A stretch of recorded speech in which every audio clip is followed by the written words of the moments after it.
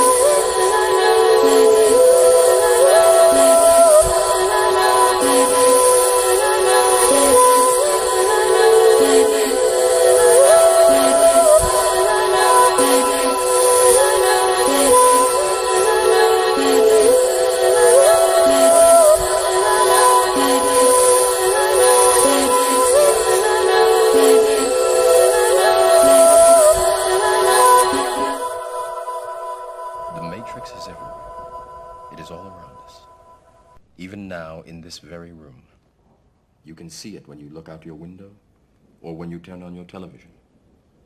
You can feel it when you go to work, when you go to church, when you pay your taxes.